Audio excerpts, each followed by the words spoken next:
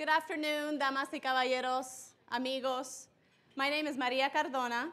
I'm a democratic strategist and a principal at the Dewey Square Group and Latin Innovations here in Washington, D.C., and I will serve as your moderator today, and it's my great honor to do so. Thank you.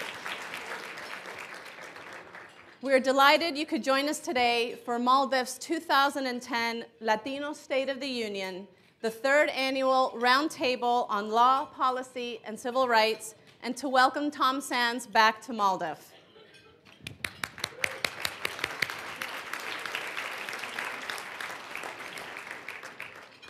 Founded in 1968, MALDEF is the nation's leading Latino legal civil rights organization, often described, and rightly so, as the law firm of the Latino community. MALDEF promotes social change through advocacy, communications, community education, and litigation in the areas of education, employment, immigration rights, and political access. MALDEF stands firm in promoting and protecting the rights of Latinos by advising our nation's leaders on the challenges faced in the areas of the judiciary, public policy, and civil rights. Tom Saenz will share a few words with us in a bit, followed by a roundtable discussion with our nation's leading Latino thought leaders. But right now, I'd like to take this opportunity to acknowledge the MALDEF board members and corporate sponsors that made today's roundtable possible. Please hold your applause until I finish. Corporate sponsors include our friends at Comcast, Walmart, and AT&T. Our board members include Tom Reston and Mickey Ibarra. You can applaud now.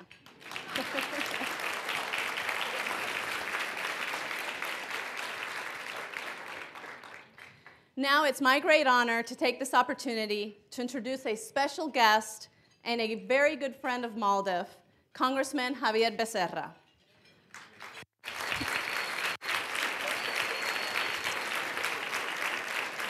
First elected to the House of Representatives in 1992, Congressman Becerra serves as the vice chair of the House Democratic Caucus and is a senior member of the powerful Committee on Ways and Means.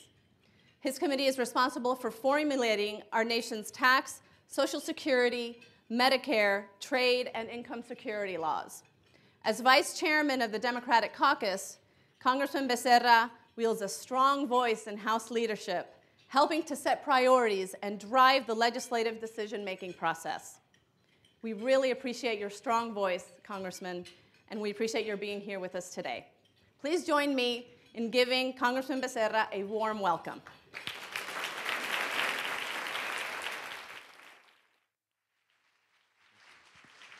Maria, thank you very much. And if your visibility on the tube is any sign of the Latino State of the Union, then we are doing very, very well.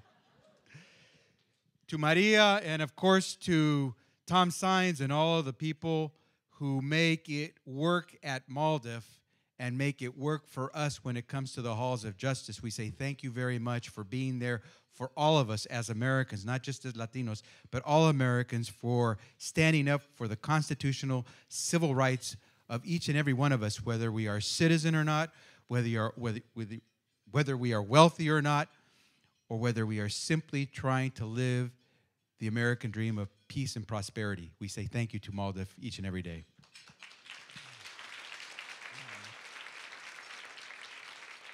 Now, I was wondering, as I was getting ready to come up here yesterday, thinking about coming up, I was thinking, I wonder if it might have been better for me to talk about the state of the Latino Union before yesterday. And I must tell you, the state of the Union for Americans of Latino descent is going to be good today. It's going to be good tomorrow, regardless of what happened yesterday, because we are going to make our future. We will determine our prosperity by what we do as a people who are proud to be Americans in the United States of America. And so if you ask me, in 2010, what is the state of the Union for Latinos? I say to you, buy stock in Latinos. Almost to the minute a year ago today, Barack Obama was being sworn in under far different conditions weather-wise than we see today. Within that year, when the president said, I want to do something for kids, Congress acted quickly and passed state children's health care legislation, which made it possible for 4 million new children to receive health care, among them Latino immigrant children.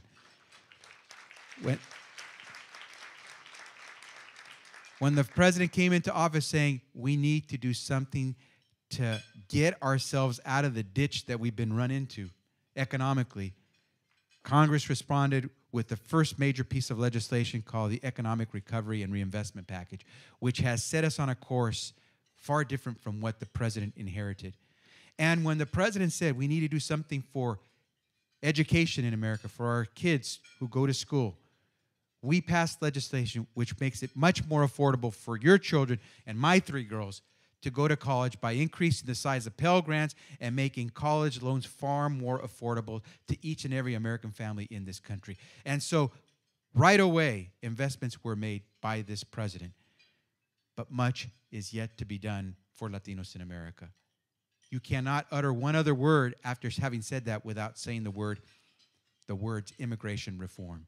We must have immigration reform, not because we want it, but because this country needs it, and this president promised it.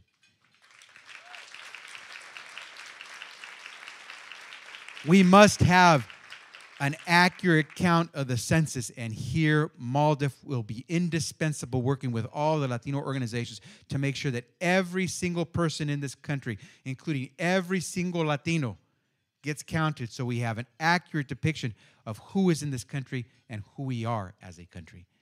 And we must also continue to make further investments in education. We know all of that. So I will say this to you, as you prepare to hear the reports on the status of Latinos in America and the state of Latino America, I say to you this: be bullish, be optimistic, and always, as my father said to me, be prepared to get up in the morning and go to work. Because so long as you have a job and you can go to work, it's a good day. And so 2010 will be a good year for Latinos, because guess what? Latinos have always been ready to get up to go to work, and we will do it again in 2010 for the American people and for all Latinos who believe that America really does deliver on the promise of the dream for us all. Thank you very much. Enjoy the report, because it will talk about optimism and what we must do to make it possible for all of our children to dream in the future. Thank you very much.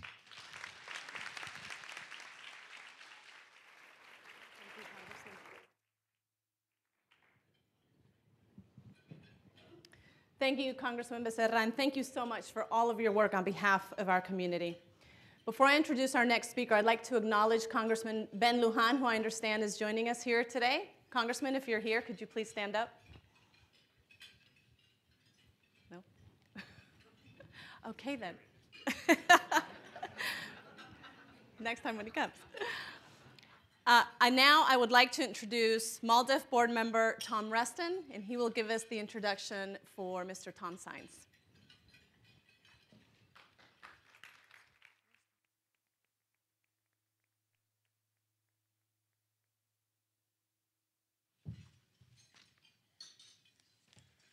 Welcome to everyone. In politics, if you don't get it right at the beginning, it's not likely to come true at the very end.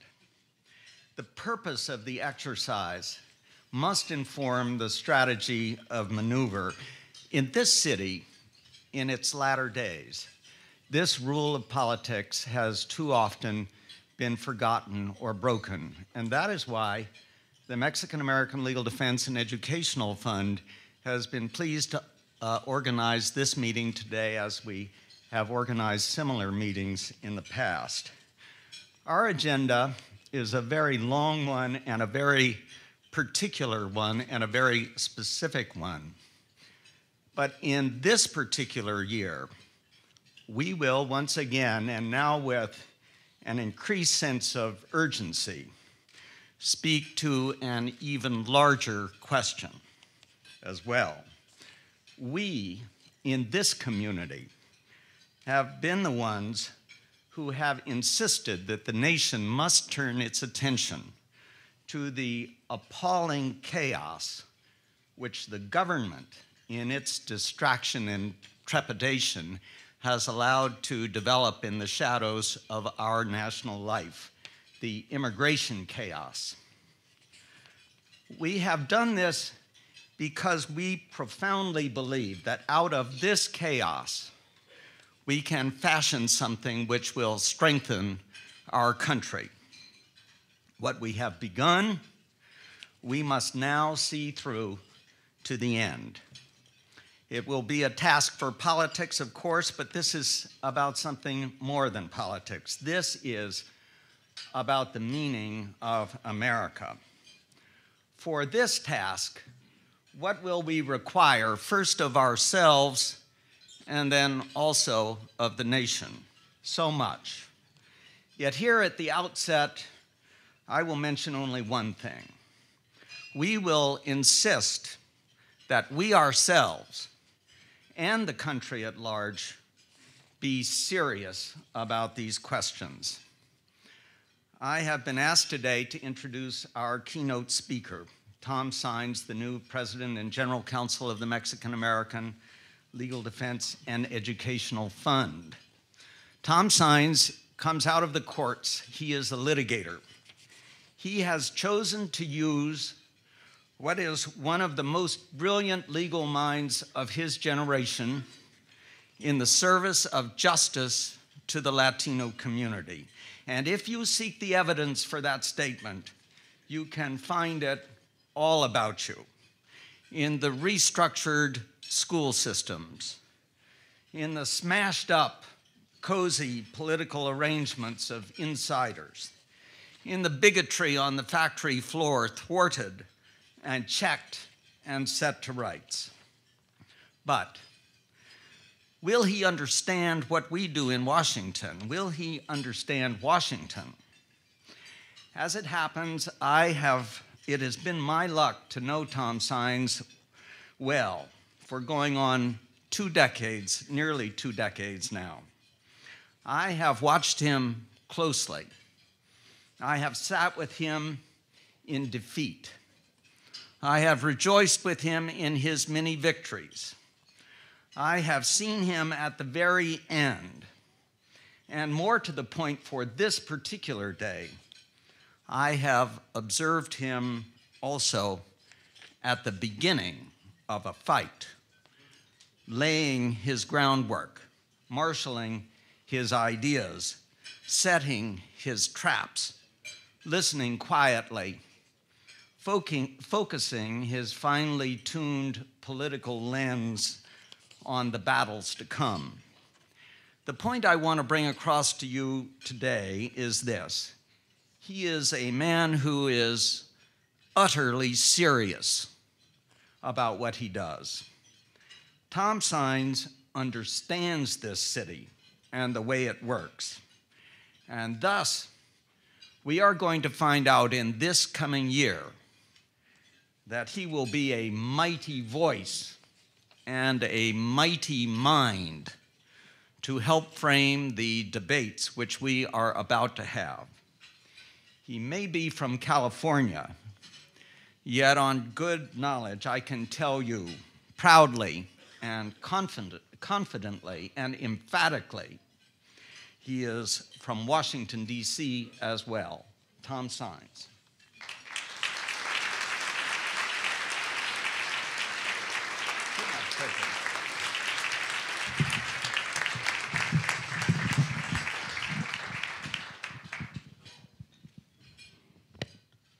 Good afternoon, everyone.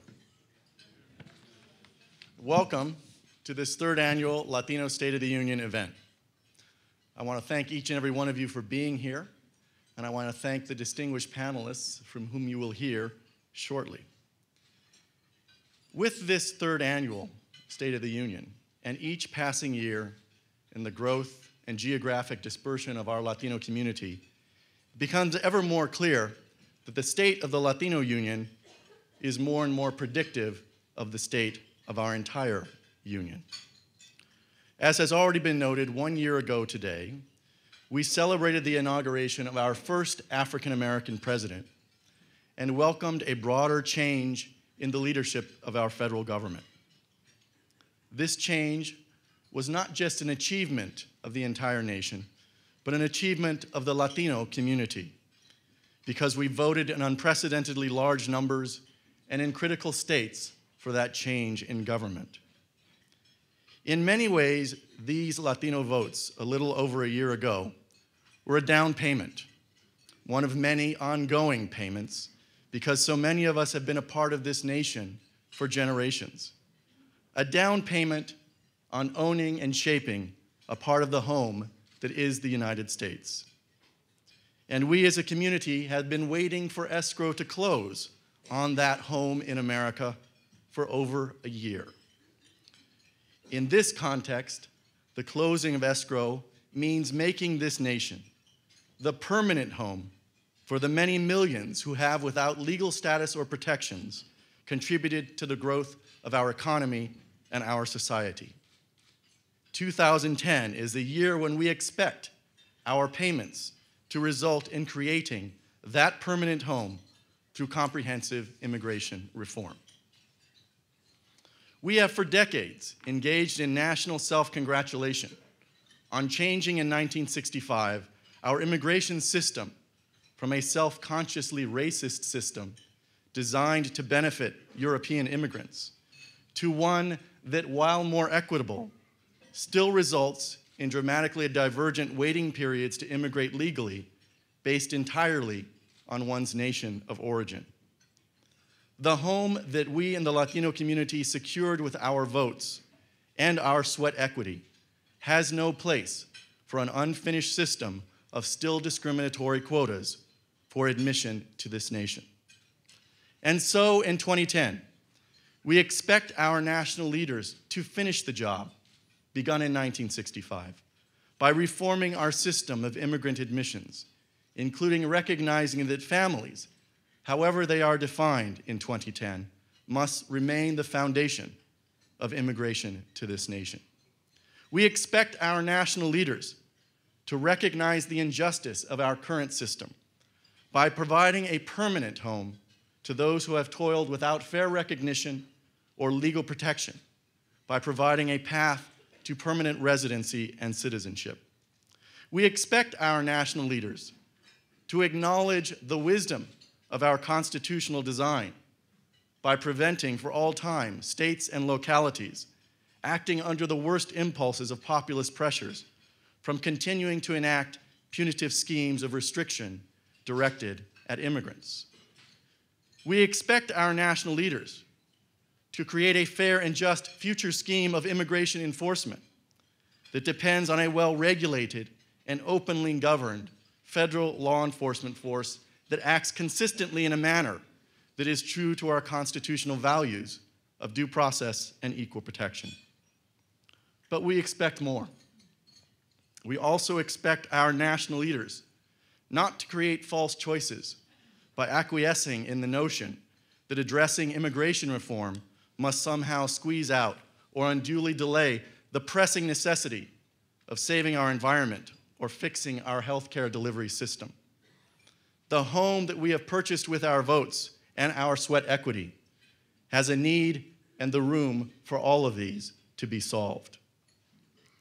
We also expect our national leaders to invest in the future of our home through the reauthorization of a well-funded and carefully crafted Elementary and Secondary Education Act that builds on the legislation of last decade through aggressive measures to address the achievement gap yearly reflected in divergences in subgroup performance. Perhaps most important, we expect our national leaders to reject the division that is fostered by those who, through racist and xenophobic vitriol, seek to divert our shared national interests. Whether in the form of a Congress member's unprecedentedly rude outburst, or a talk radio pundit's disinformation, or an Arizona sheriff's racist policies, this rhetoric has no place in our home, America, and no room in that home for accommodating these rants. Our nation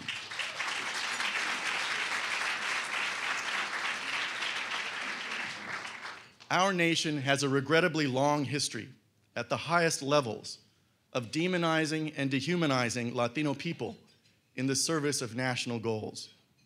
But these messages from national leaders are no more acceptable in the context of needed legislative reform than in the context of justifying manifest destiny and wars of conquest. Singling out the immigrant community through unprecedented restrictions of contractual purchases of unsubsidized health insurance, restricting access to health care in the context of new mandates on the basis of birthplace alone, and according unequal treatment to those residing in Puerto Rico are simply new signals of demonization of our community, and they are as unacceptable today as they were in the 19th century. We expect our national leaders to reject such accommodations of those who coarsen our national discourse with misinformation and intolerance. This is what we expect of our national leaders. In a few short months, through our collective efforts to ensure that everyone understands that it is safe, simple, and critically important to be counted, our decennial census will indicate to the nation once more how many Latinos call this nation home and daily invest in this home through hard work and high intellect. Our community's participation in the census will be one more payment for the kind of home in America that we have the right to demand and reason to expect. In 2010, when too many of our community members and others throughout the nation have, despite making down payments and ongoing payments, lost their homes because of an economic calamity, we need to make clear with a strong voice and unified participation that the payments through sweat equity that we have made in the Latino community, that the down payment that we made over a year ago in our votes will not result in our losing this home. We expect those payments to result in the kind of home, the kind of America that we have a right to expect and demand. 2010 is the year that we expect our national leadership to deliver the kind of America that we all hope for and have contributed to. All of you, together with MALDEF and our many allies, will contribute to ensuring that the home that we have worked so hard for, that we have paid so often for, is finally achieved in America. Thank you all again for being here this afternoon.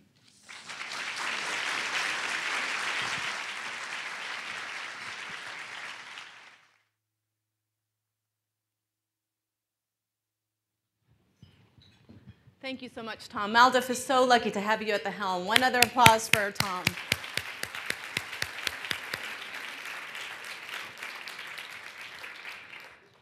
Our next guest has worked to establish himself as an effective legislator and energetic spokesman, not just on behalf of his constituents in Illinois' 4th District, but indeed on behalf of the entire Latino community in this country. As the first Latino to be elected to Congress from the Midwest, Congressman Gutierrez sought opportunities to address long-standing needs facing the immigrant community in his diverse congressional district, which is home to Chicago's large and established communities of immigrants from Eastern Europe, as well as Latin America. Because of the congressman's outstanding work on immigration issues, he was appointed as chair of the Democratic Caucus Immigration Task Force, where he is the party's leading strategist and spokesperson on immigration issues. And as the chair of the Congressional Hispanic Caucus Immigration Task Force, he uses that voice very strongly on our behalf. In December 2009, Gutierrez introduced the Comprehensive Immigration Reform for America's Security and Prosperity Act, legislation that secures our nation's economy, keeps families together, and secures our borders while fixing our incredibly broken immigration system. Congressman Gutierrez also chairs the powerful Financial Services Subcommittee on Financial Institutions and Consumer Credit. It is my honor to introduce to you a terrific friend of the Latino community, of American families everywhere, Congressman Luis Gutierrez.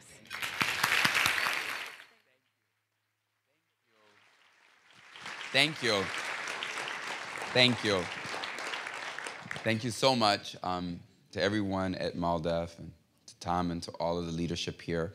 I thought it was going to be a panel, but I don't see any other panelists, so I'll try to use my 5 minutes as best as possible. A couple of things. The last time we introduced comprehensive immigration, we did it in a bipartisan manner the last 3 times, actually. And when it was failing in the Senate, and I turned to the broad-based community organizations across this country, they kind of said, it's really not our bill, Luis. You know, it's your bipartisan bill. And it was when it was dying in the Senate, no one came to help because they really didn't feel a sense of connection and ownership with the bill. So we introduced it in a bipartisan manner with 13 members. Well, before we left on recess, we introduced a new comprehensive immigration reform bill. But it's a comprehensive reform bill in which many people in this room participated in the drafting. And so when it was introduced, whether people were in LA or in San Francisco or in Chicago or Miami or in Chicago, they were celebrating the bill and support for the bill. And it has 92 original sponsors of the bill, not 13. Yes, they're all Democrats, but there's 92 of them.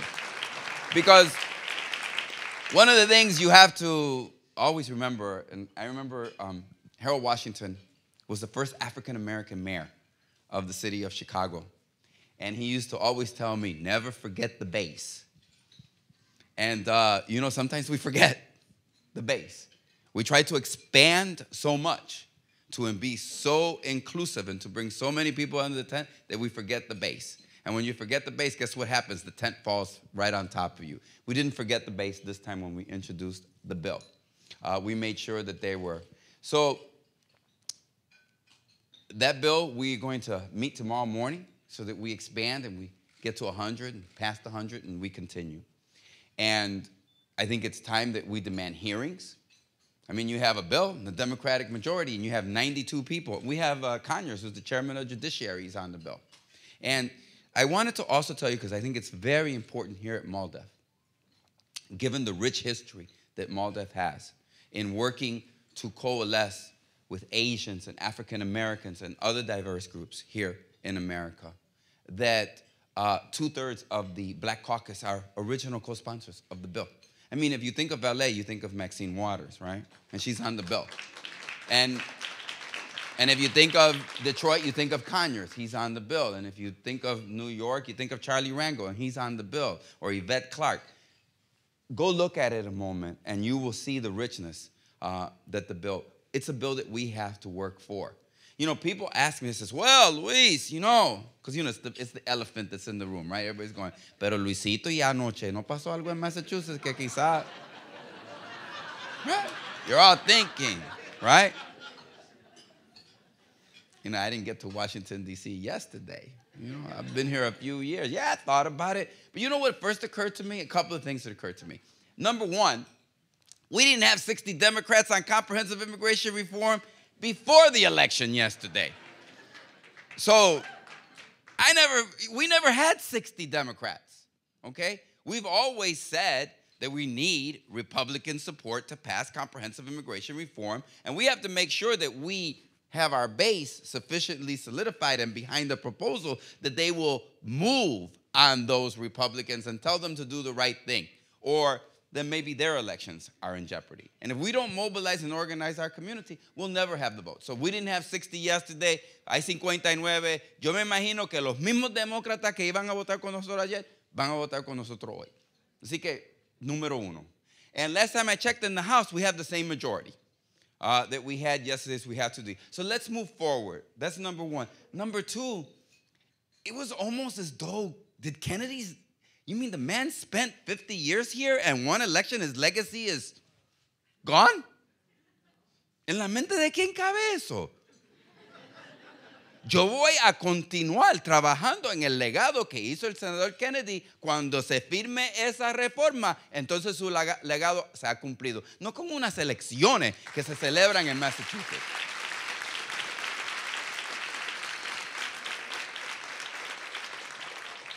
If we here in Washington, D.C. send a message back to our base that somehow we're afraid, that somehow we're disillusioned, that somehow we're taking a step backward, that's the wrong message. We have to send them the correct message, and that is that we're going to fight.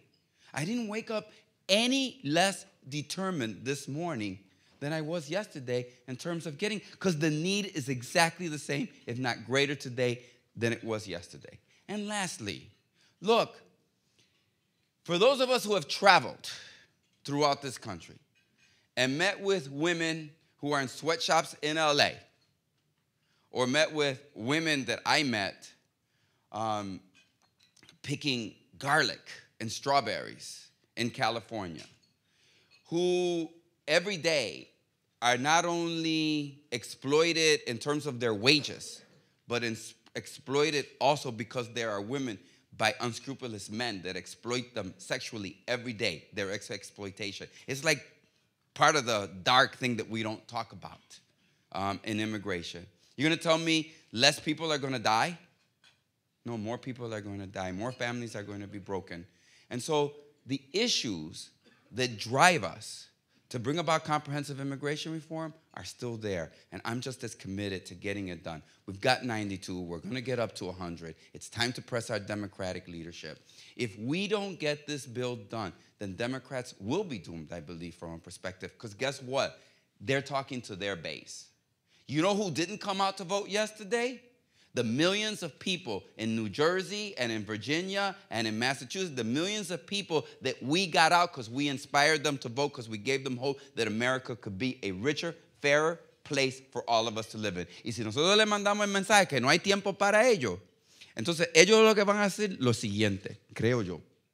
Van a decir, no tiene tiempo para mí, entonces ¿para qué yo voy a tener tiempo para ti el día de las elecciones? Yo quiero salir a votar para aquellas personas que cumplen con su palabra.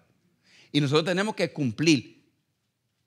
Aún en la derrota es mejor dar la pelea que huir en el campo de batalla. Nosotros no podemos huir este campo de batalla.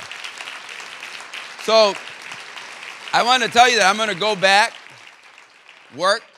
I look forward. We got a great coalition. I'm very excited about where I saw my friend Javier. I know he's probably gone. We've worked for a long time together, and we're going to work on getting this done. I'm going down to Miami this weekend. We're going to meet with some folks in Miami. So if there's any folks from Miami, call the office. I'd love to see you down there where it's a little warmer. And then we're going out to LA next weekend. We're going to meet with all the community groups. We got the LA AFL-CIO convention on Tuesday. I haven't changed my schedule. I haven't changed my itinerary. I'm not a person who likes to waste his time. I'm going to go out and keep traveling throughout this country and keep energizing the base to get this done. Muchísimas gracias por permitirme el uso de este micrófono.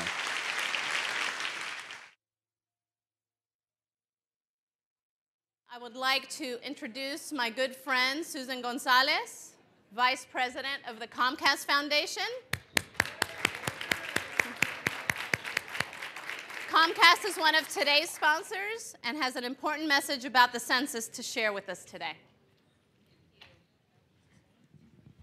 Hello. Hi, thanks, Maria. All right. We have the troopers at state. Thank you so much. So I want to acknowledge MALDEF and their leadership with the census. We've been hearing a lot about it, and I don't know about you, but all I know is it was something we're supposed to do, and you're supposed to fill out this form, and you just do it. And I've actually learned a lot in the last few months. And the census, they talk a lot about the big dollars, the billions of dollars that this means for everybody. But what I've learned resonates with me and might resonate with you is that what it really comes down to is about $1,300 per person. And so when I've noticed when I share that with my family and they get it when I explain that, you know that pothole you don't like driving down the street every single day? That's the kind of thing that this fixes. You know, you think you need a new school in your district, that this might help for that reason as well. So I would just ask everybody to share those messages that resonate with our family members, and even more so in some respects with the voter registration. Now is the time for us to really have a voice and to get everybody to sign up with the census.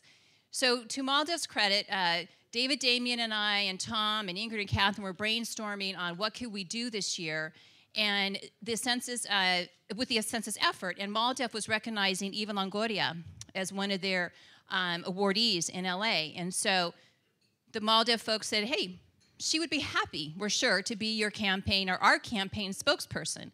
And so Eva, of course, being the community advocate that she is, stepped up to the plate and said, absolutely, be happy to do so. So what we're going to do today is preview one of the PSAs. Eva taped 2 of them in partnership with the Census Bureau.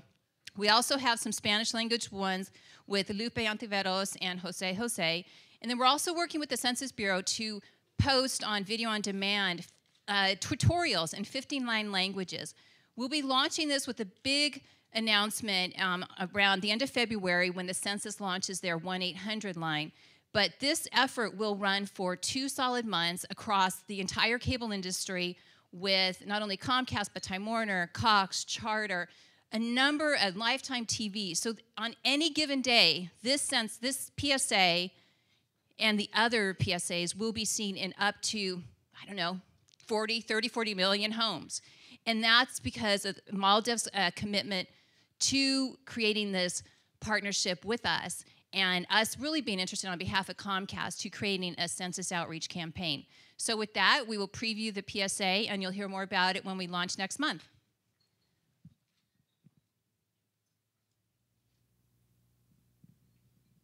Our participation in the 2010 census determines how funds will be used to support preschools, educational programs, and build new schools, and to support maternal and child health care, and improve our highways, bridges, and roads. Your participation in the census will help create job training programs and help improve emergency and disaster recovery services. The 2010 census. It's easy, it's important, and it's safe. Visit 2010census.gov or call 1-866-872-6868. And that's it. That's one of the PSAs. So we look forward to, look for these. They'll be out. There's this one, which the Census Bureau calls a motivation PSA, and that is to educate, or the awareness PSA, to make everybody aware that this is coming. And then there will be another one that Eva and the others taped that will launch closer to when people actually get their form, and that's a motivation PSA, which the message is more about it takes 10 minutes, 10 questions, and it's so easy to do. So again, MALDEF, thank you so much for partnering with us on this, and we look forward to future campaigns. Thanks.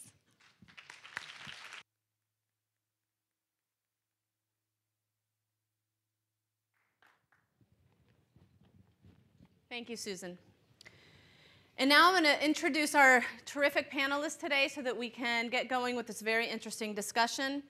As I mention you, I will read a short bio, but if you could start proceeding to be seated so that we can be ready to go. First, I'd like to say Tom Saenz is going to be joining us on the panel, our fearless leader. Very excited about that. Thank you, Tom. Next, we have Joaquin Avila, who is the Executive Director of the National Voting Rights Advocacy Initiative and Distinguished Practitioner in Residence at Seattle University School of Law.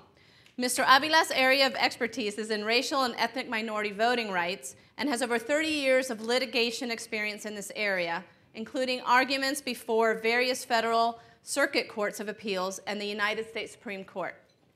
Mr. Avila's achievements include many awards and citations.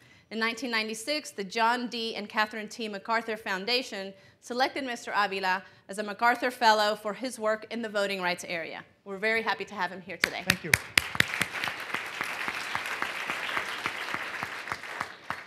Next, we have Doctora Gabriela Lemus, who is the Senior Advisor and Director of the Office of Public Engagement at the Department of Labor.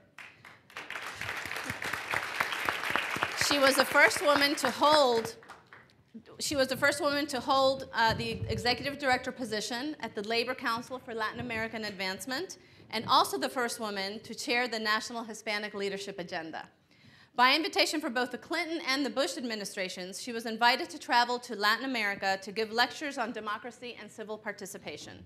Dr. Lemus is an outspoken advocate for Latino issues, as well as a U.S. Latin American relations, and has appeared in dozens of media outlets, including CNN, C-SPAN, and MSNBC. Thanks for being here with us, Gabby. Pleasure.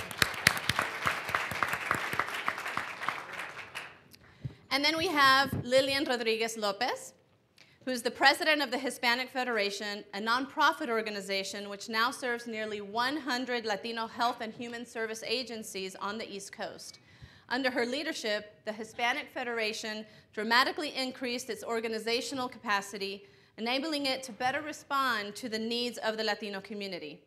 Ms. Lopez is also currently chair of the National Hispanic Leadership Agenda and serves as a member of the Citizens Union, the Wells Fargo Wachovia Bank Community Board, the News Corporation Diversity Council, the Nielsen Company Latino Advisory Board, and the Friends of the National Museum of the American Latino. In 2008, People en Español named her one of the 15 most influential Latinos in the United States. Thanks for being here with us, Lillian.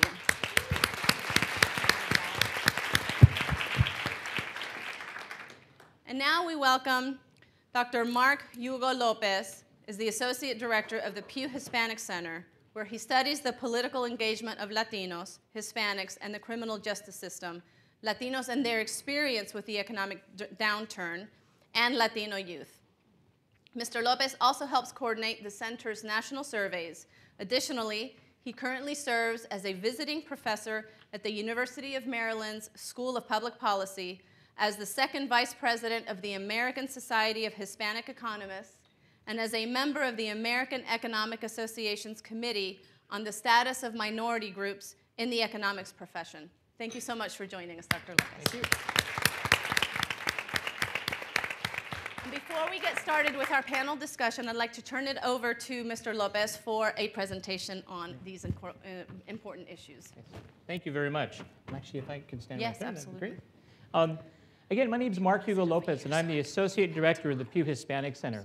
I'm sure all of you are aware of the Pew Hispanic Center and its focus, but the Pew Hispanic Center, just to reiterate, is what we call a fact tank. It's an organization that studies Latinos in the United States, but we are nonpartisan and we take no positions.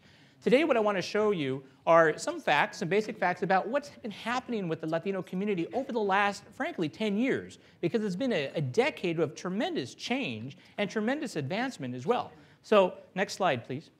First, as you know, the Hispanic population has grown 11-fold since 1950. There's been a tremendous amount of growth in the Hispanic population. Today, about 47 million Hispanics live in the U.S., and that's about 16% of the U.S. population.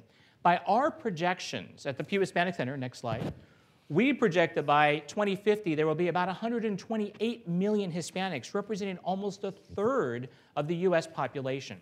Now, a lot of this growth, next slide, please, a lot of this growth has traditionally been in places in the U.S. that are places like California, places like the New York, New Jersey area, and South Florida and Texas.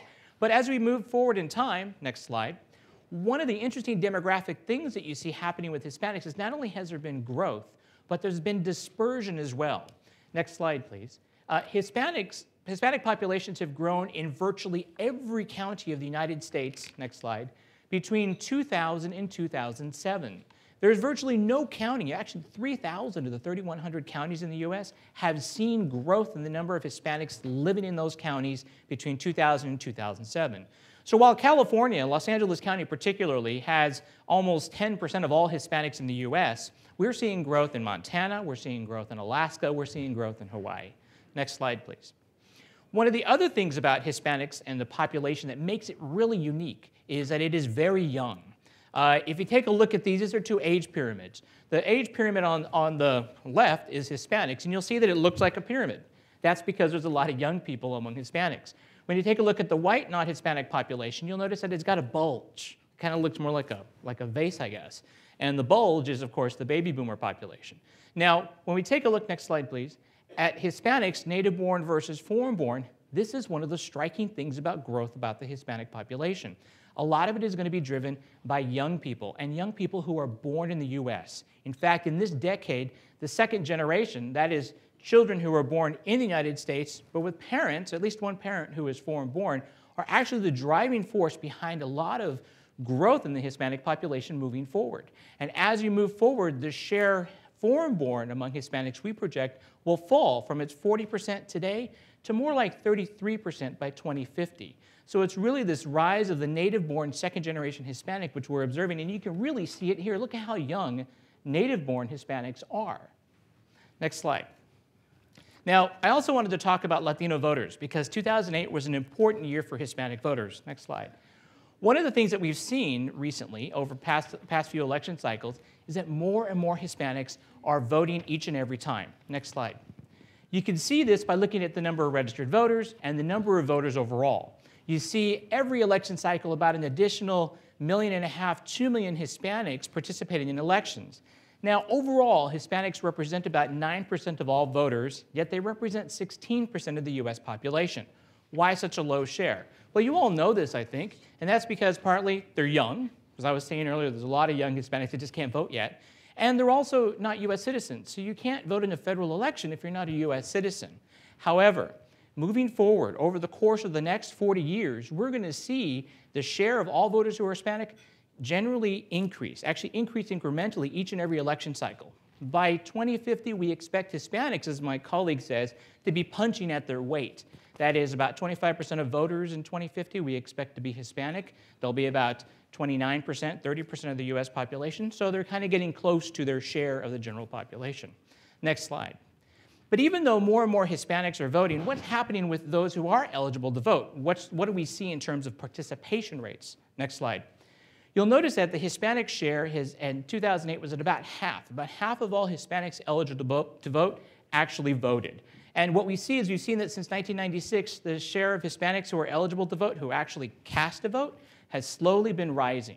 It's been rising. Actually, even during times when we saw for whites a slight dip this last election cycle, Hispanics' participation has been rising. Now, you'll notice that one of the things about the last election that was pretty interesting is that blacks and whites look pretty much the same in terms of voter participation. Next slide. The last thing I want to talk about is I want to talk about some recent research that we published about internet use among Hispanics. Because as we move forward, you're going to see that Hispanics are in many ways engaging in so many different ways, both online and offline. But I want to talk about internet use among Hispanics. Next slide. One of the things that we have done at the Pew Hispanic Center is done regular surveys of Hispanics asking them whether or not they use the internet. Do you use the internet?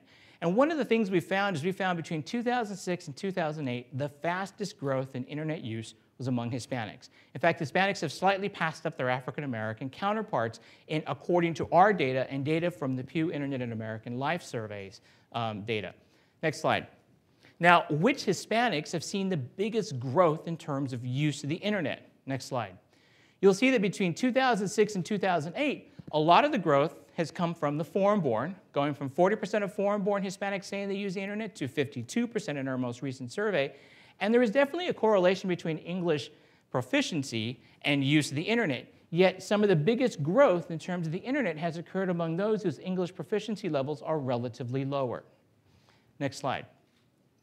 Of course, one of the big questions is, what about broadband use? Among home internet users, what share actually use the internet? What share of home internet users have a broadband connection? And you'll see for all groups there's been tremendous growth in this between 2006 and 2008. Next slide. And what we see particularly among different groups of Hispanics is a similar story. Once again, next slide. You'll see that some of the biggest growth has been coming from particularly the foreign-born, but also the native-born too. So we're seeing this growth in broadband use. It's pretty widespread across most demographic groups of Hispanics. Next slide. Now, one other thing that distinguishes Hispanics from other groups is their use of cell phones, their use of cell phone technology to access the internet. But if you take a look at data from the federal government, 28% of all Hispanics actually live in wireless-only households. There's no landline phone in their homes. And they actually are the ones most likely to be living in such households compared to whites and blacks. And that number has been growing tremendously and quite rapidly, actually, in recent years. Now, what does this mean? Next slide. When you ask folks who accesses the internet wirelessly, who actually is, what share of all adults are saying that they access the internet with a wireless device? Hispanics are in the lead. 62% of Hispanics in a recent survey in December of 2008 said that they access the internet through a wireless device. That's more than you see for blacks and more than you see for whites. Next slide. I'm going to stop there because I had a very short time to do some numbers, but I hope that this was helpful and that it was useful. Of course, any questions that you might have relating to any of the work that we do at the Pew Hispanic Center, I'd be more than happy to answer anything. So thank you for the opportunity to speak to you. Thank you.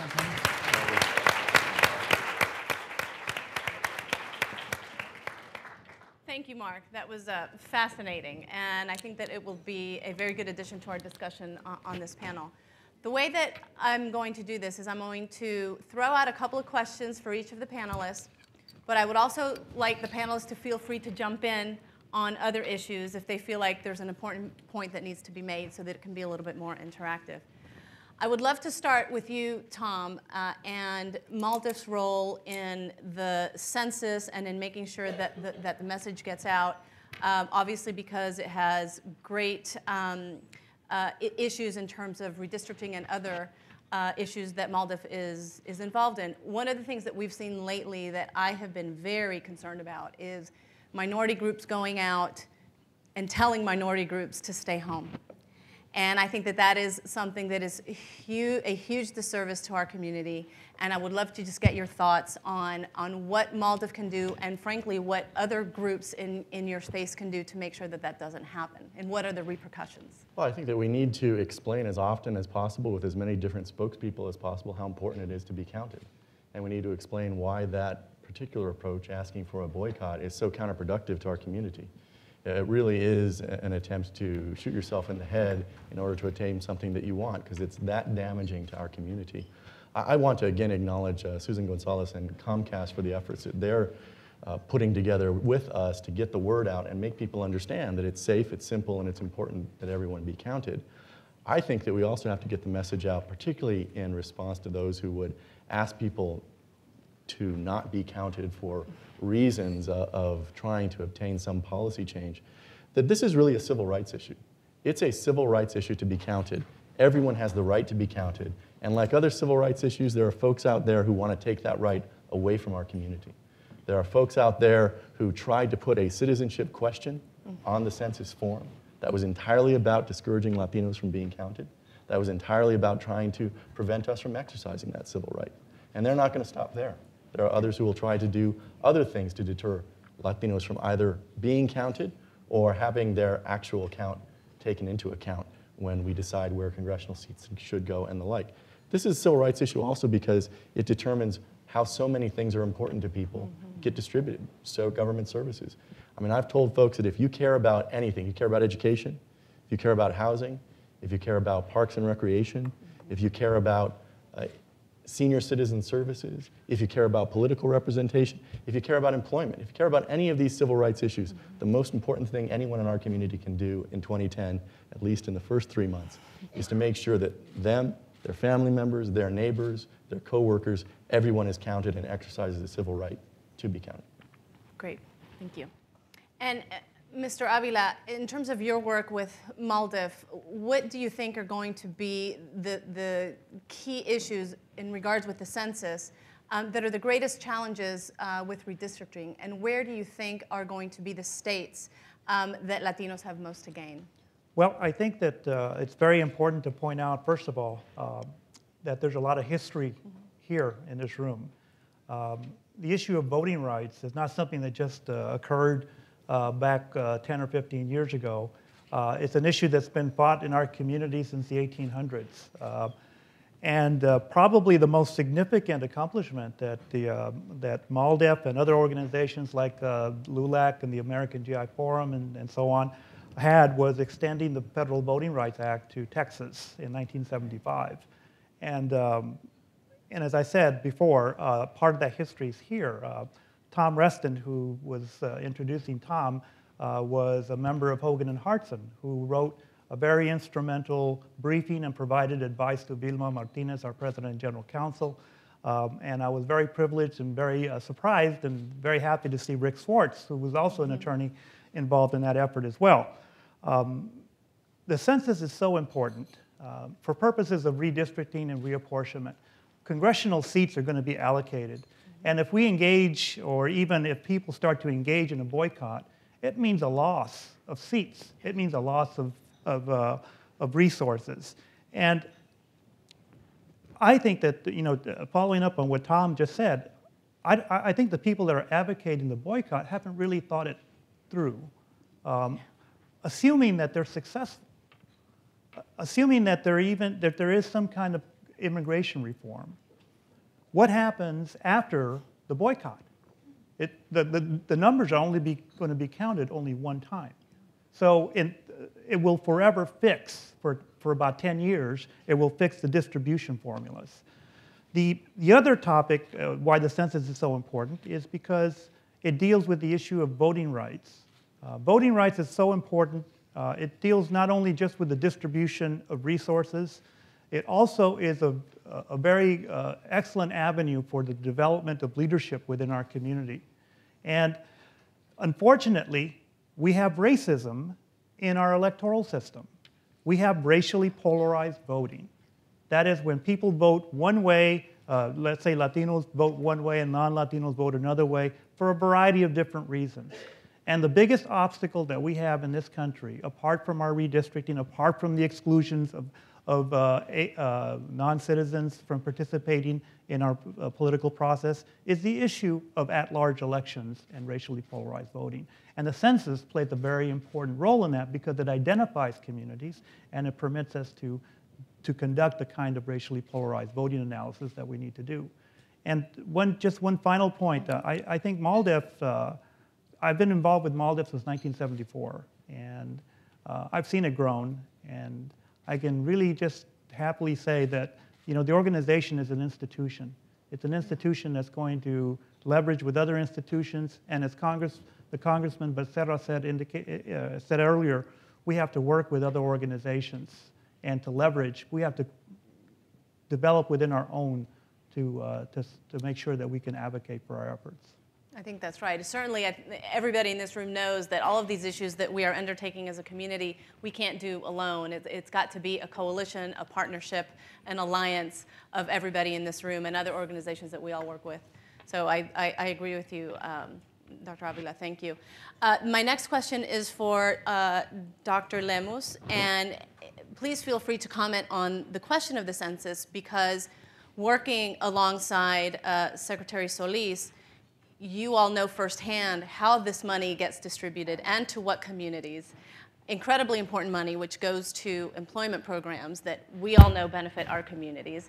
So I would love to hear your thoughts on that. But also, clearly in the political discourse today, we see that the White House and our elected officials need to, and I know they have been, quickly pivoting to talk about jobs and the recovery. And so my question to you is, the issue of unemployment, clearly we always hear that Latino unemployment is higher than mainstream unemployment. So would love to get your thoughts on why that is, what are the distinctions, and what can we do about it? Easy question. Thank you so much, first off. On behalf of the administration, I want to thank MALDEF for inviting me to participate in this. In my prior life as a civil rights advocate, MALDEF was very important to us. To all of our organizations. And secondly, I wish to bring greetings from our secretary, who is actually on her way to Bolivia, heading a delegation for Evo Morales' inauguration. But to your point on unemployment, since President Obama took office a year ago, basically, as you've heard repeatedly, we've faced unparalleled challenges with regards to jobs. Our economy was in a free fall. Job losses of more than 700,000 a month were being compounded by ongoing issues. We heard about foreclosures and housing and issues related to stagnant wages, et cetera, Latinos being injured on the job. I mean, it's a laundry list and it's a litany. We took on the Recovery Act, and really it's something that the Department of Labor plays an important role in. The census does play a role also in getting us our basic funding so that we can help get employment training funds allocated to states. But there has to be a combination, I think, of political will along with the actual resources in place. I want to share some data with you because I think it's important to understand where we're at. We know that national unemployment has peaked. I believe we're a little over 10% at this point. But This is a unique moment in history. We haven't faced anything like this since the Great Depression, and thankfully we've averted another one. And when you hear these numbers, 9.1 million workers are working part-time, but they want a full-time job. 2 million are marginally attached. They're available for work, but for some reason or another, have not been able to gain more work or even to search for it. There's about 706,000. These are November numbers, late November, that are estimated to have just become so discouraged they've just flat out given up. Now, I think this needs a sort of a context. Since December of 2007, we've lost 7.2 million jobs. There is reason for optimism, I think, though. I mean, we have seen changes, with some stabilization, manufacturing orders are increasing, et cetera. But this coming back is we're not there yet, and you know it, and we know it, and we're aware of it, and we're trying to do everything we can about it. But I want to remind you of something, because this is important. We had last recession, at February 2001 to February 2005, it took, from the last recession, which was a short recession, it took 4 years to recover jobs lost in one of the shortest and mildest recessions, where we only lost about 2.7 million jobs. We believe and we estimate at the Department of Labor it will probably take close to 10 years to recover that. That's a long recovery process. Now, we just said it, Latinos suffer from higher unemployment. We entered the recession early, and we felt it severely.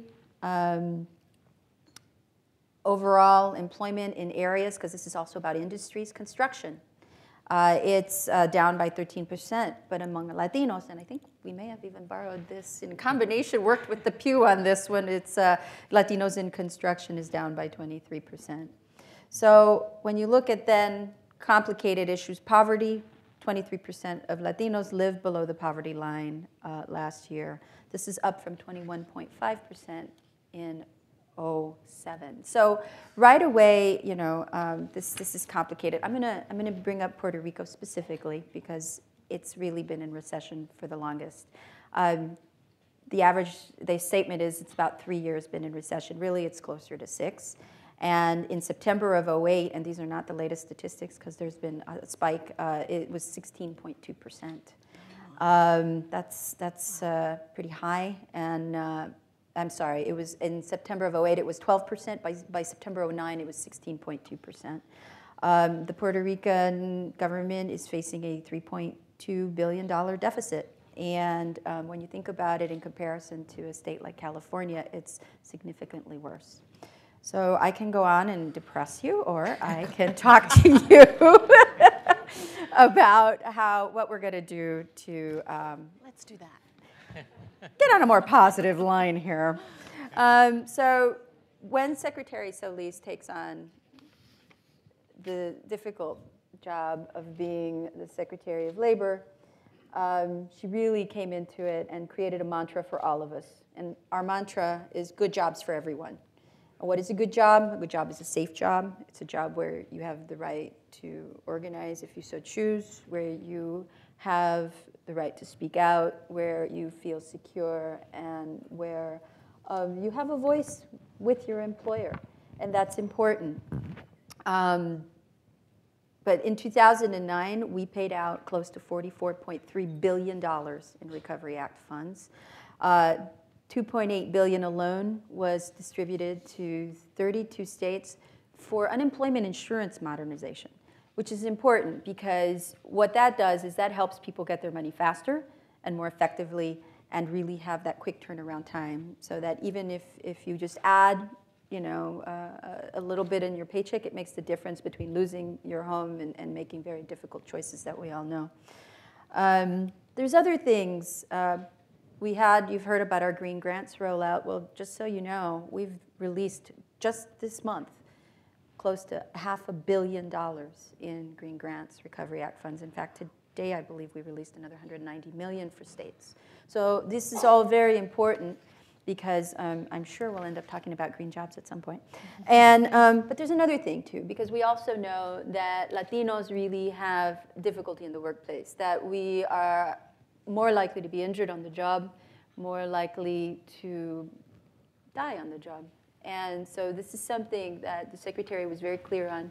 She's added, the other issue is wage and hour discrimination. Serious challenges with wage and hour. She's added inspectors. I believe we've added 100 more OSHA inspectors and 250 more wage and hour, or we're in the process of adding. And also, just bear in mind that it's also about ensuring that there is diversity within the Department of Labor. And we are looking very closely at how we can assist in increasing the numbers, not only of Latinos, which is very critical, but of other underrepresented groups, such as the disabled. We have very low number of disabilities, persons with disabilities. So these are all very important things, but in terms of work safety, we've inspected workplaces for 5.4 million workers. We've recovered monies through our wage and hour efforts of about 137.6 million for 175,000 workers. See, and that's the thing. If the Department of Labor is working effectively, then we can ensure that everyone has not only a safe workplace, but that they get what they deserve. Absolutely. Thank you, Gabby. That's very important work you're doing. Keep the grants coming. Doing my best. But that you got to talk to the members. Absolutely. We will do that.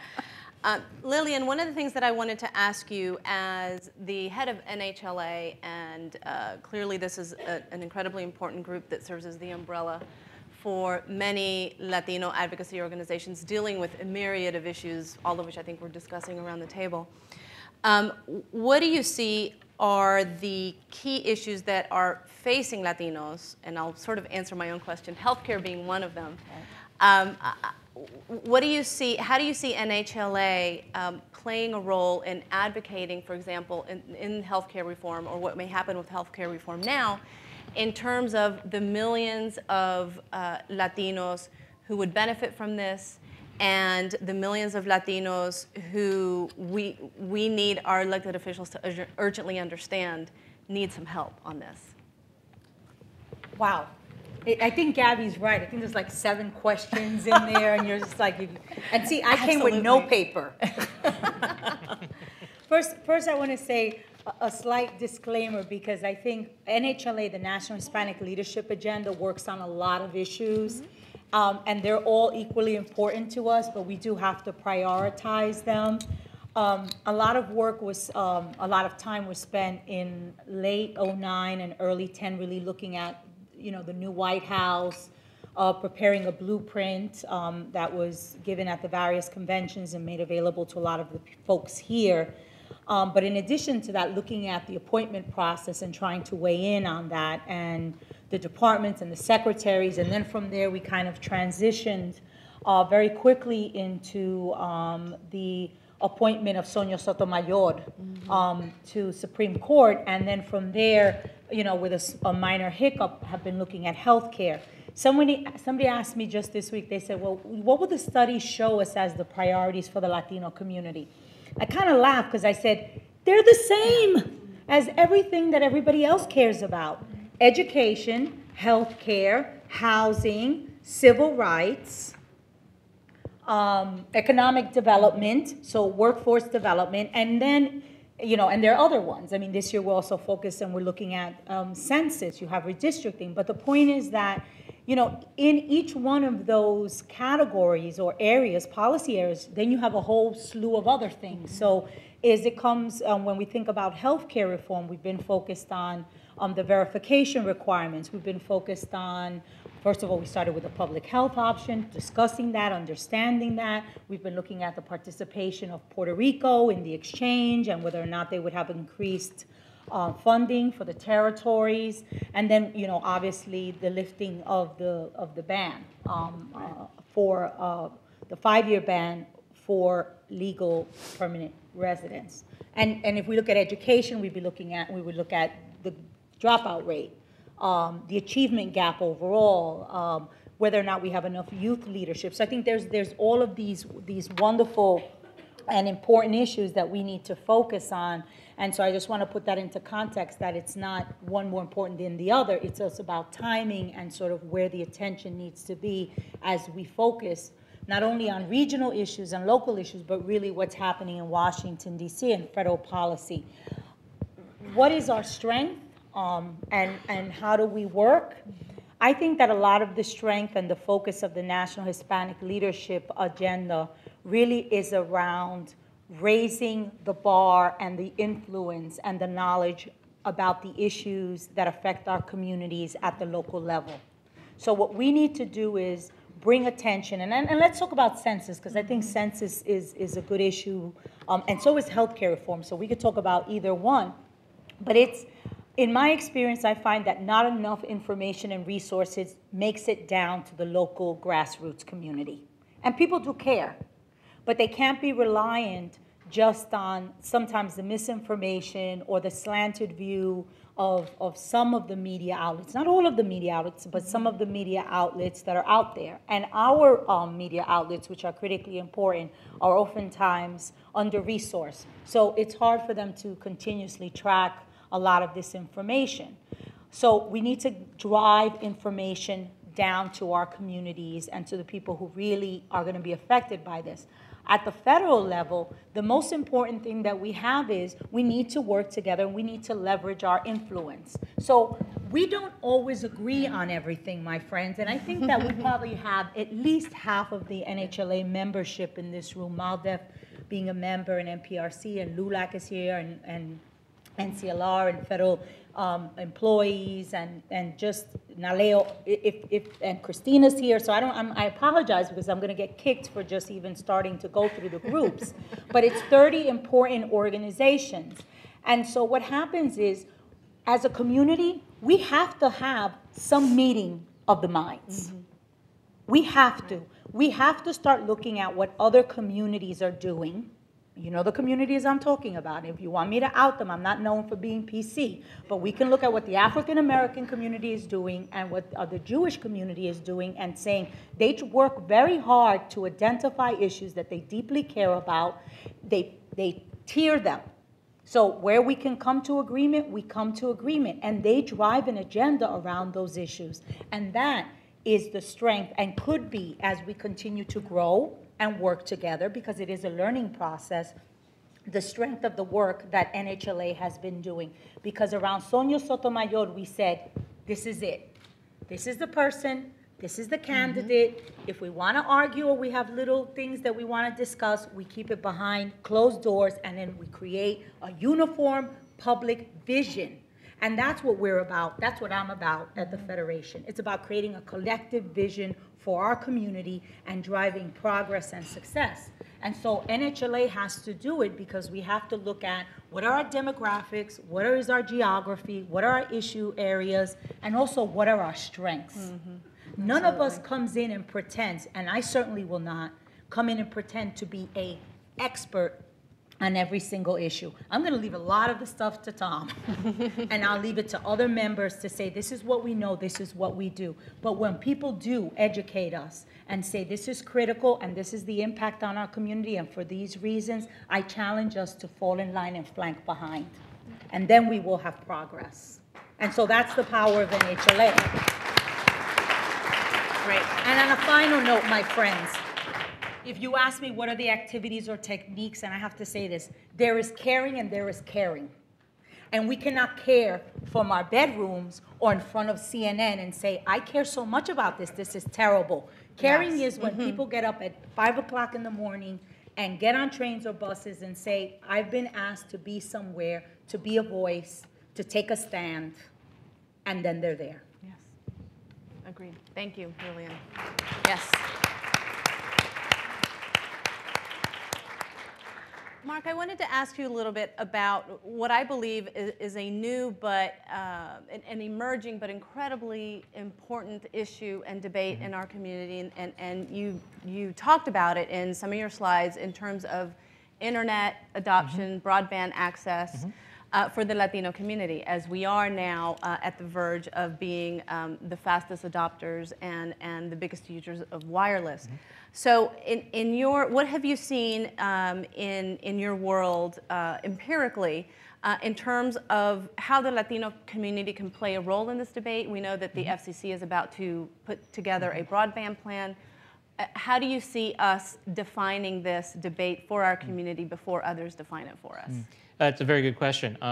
it's hard for me, being from the Pew Hispanic Center, to talk about specific policy, but let me talk a little bit about facts and what we know about this. Certainly, Latinos lag in terms of both use of the internet and also use of broadband at home. They lag a little bit in some cases, lag more in others. But one of the striking things I think that you see is you have a couple of things going on with the Latino community. So many young people, because there's so many young people, that's actually affecting the ways in which Latinos use the internet.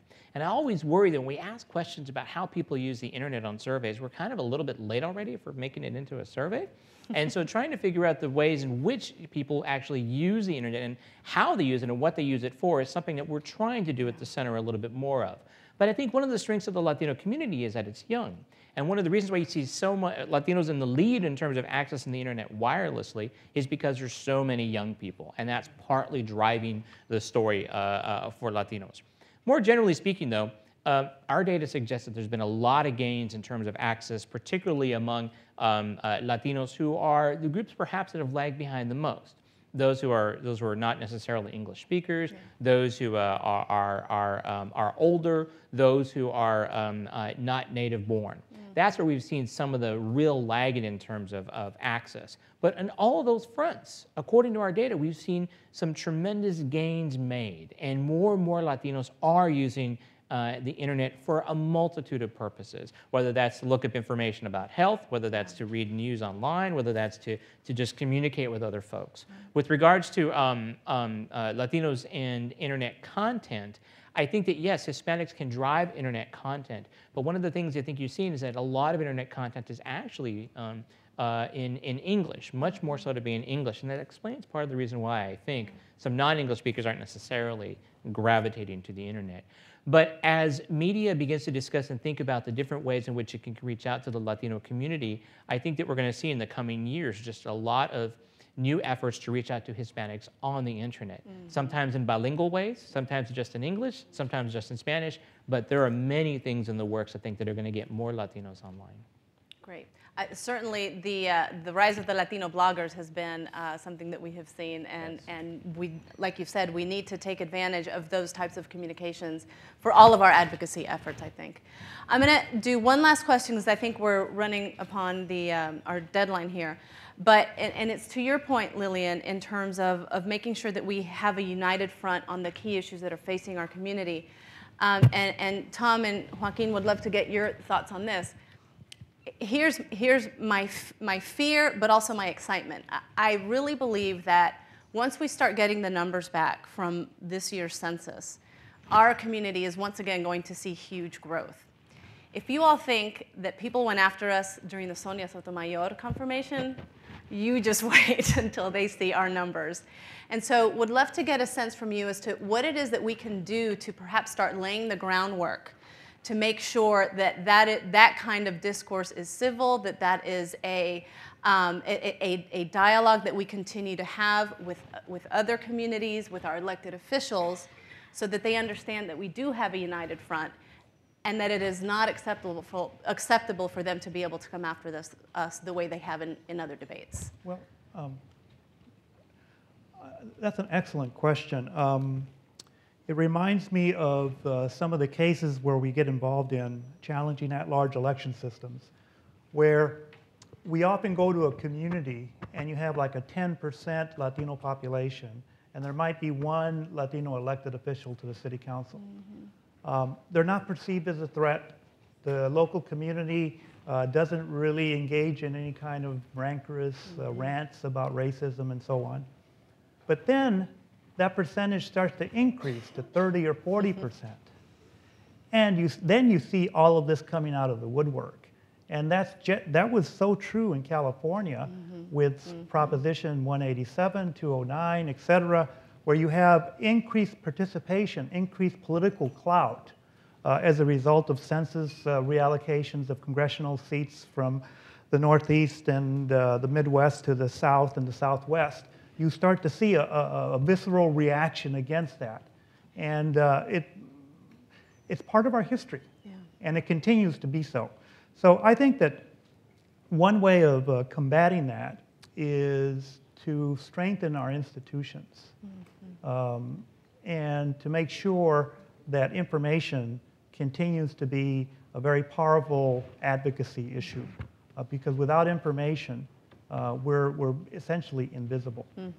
Can I add something Absolutely. to this? There's a new survey from the Pew Research Center for the People in the Press that was done of all Americans, asking them about progress that's been made in race relations, found the following result. It turns out that Americans generally think that the #1 group that's discriminated against in terms of race and ethnicity are Hispanic Americans. 23% of all Americans identified Hispanic Americans as the most discriminated group in the United States today. That's ahead of African Americans at 18%. Wow. Among African Americans, they see themselves as the most discriminated against, but whites are more likely to see Hispanics as the group that's discriminated against the most in the United States. That's amazing. And can I? Please, please. I think one of the things that we haven't touched on is, as it relates to, as you said, having what I call Latinos under siege, is the rising tide of violence and hate crimes against our community that have resulted in many deaths. And, you know, this is not happening in some of the most remote areas of the country where you would say, well, they don't have recognition, they don't have knowledge. I mean, this is happening in shameful places like my state, New York, and also in Pennsylvania, right? So we're all in the Northeast saying, what is going on in these communities? And I just want to mention that because it goes back to what Maria is mentioning about being, you know, having this discourse that reaches these very ugly levels. Yes. I mean, I think the campaign that a lot of people in this room did around Lou Dobbs was very important and very powerful because it said, we will not stand for it. That's the kind of work that we need to continue to do. It's not the only work, but it is some of the work that we need to do. The work that the legal defense funds have been engaged in, MALDEF and Puerto Rican Legal Defense Fund. Our challenge, which you said is critically important, we need to keep our institutions strong. Because part of the problem that we have is people will say, well, where's the Latino voice on healthcare reform? Or where's the Latino voice on education? Or why is there only one Latino in the room talking policy or discussing this issue or representing you? Hello, people are not funding us for public policy advocacy. They want us to do a lot of program services, and that's critically important. But at the end of the day, everyone else, a lot of the progressive money and a lot of the other money is going into these very large mainstream organizations because they really understand public policy, my friends, and we don't. So we're not getting funded. We don't have a seat at the table. And my experience has been, and it's limited, but I'm getting up there, folks, in terms of age, is if I'm not in that room, if part of that dialogue, shaping, framing the issues, then the proposals and the initiatives and the policy that comes out, ya está planchado. And so that's our challenge, to get some of that important money, progressive money, whatever money, because all money is green, into our institutions so we can do public policy, we can do advocacy, we can do research, we can do legal defense, and say, we matter, we have a voice, we need to be respected, this is what we need, this is what we want. We're in partnership, but we have to be respected as a community. And we'll get there. Absolutely. Thank you. Gabby, yes, please. Just also that, you know, that's part of what we do at the Department of Labor as well. It's not so blunt. It's not, you know, the murder of a person in an awkward situation or beyond awkward, or a legal situation, but it is abuse. And it's the kind of exploitation that needs to be stopped. And really, I think, to your point, when you have people in place who really care about the workers and about what's happening, but also about the employers who are doing a good job and who are ensuring that they are doing the right thing and making sure that their workforce is well treated and that they have what they need, then you really have a complement. And sometimes civil rights issues aren't really big. Sometimes they're really small. And it's that ability to speak out in your workplace and say, you know what you're doing isn't right, and not having retaliation. I think it's a great question. There is a tremendous amount of fear of the fact that we're a growing community.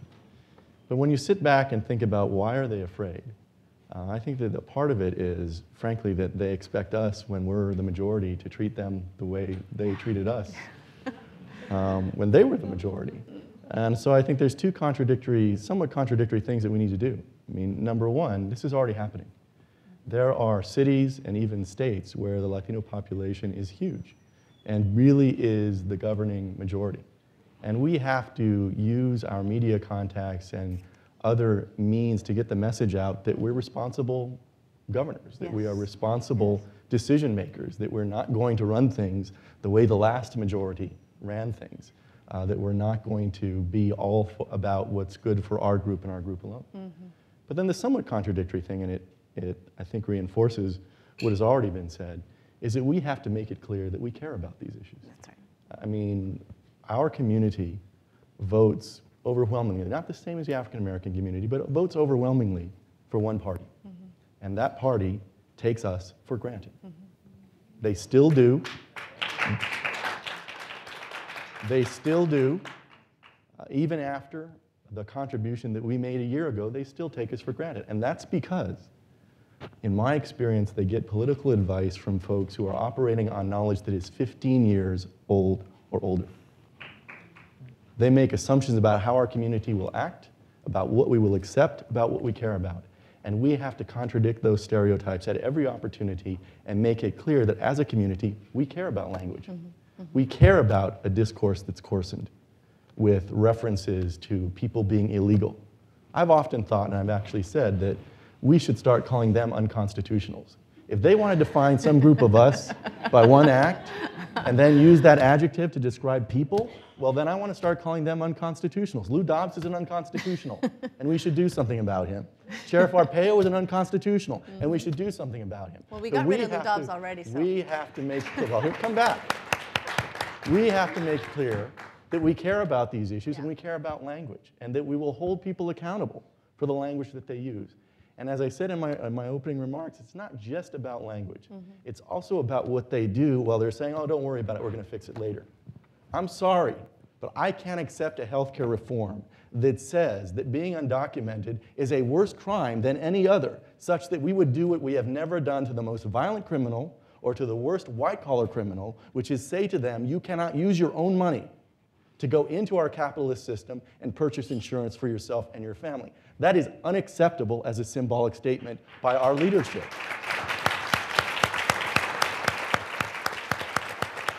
And even if they say it in the nicest language, we have to step forward and say, no, we will not accept that, and we will hold you accountable. We gave you our votes a year ago. Now we expect you to deliver in every way.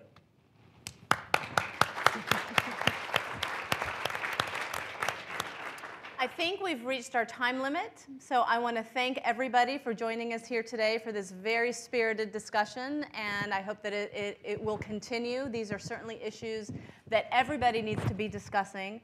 I think one of the things that will also help to diminish the fear that Tom talks about and that is very real is for America to understand that we look like them, they look like us because our issues are the same.